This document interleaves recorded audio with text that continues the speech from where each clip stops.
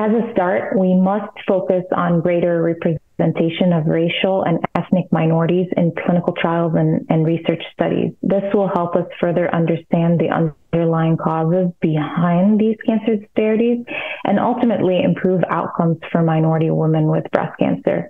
And ways to do so is to really start with carefully considering our eligibility criteria for enrollment on studies to avoid discriminating against certain populations.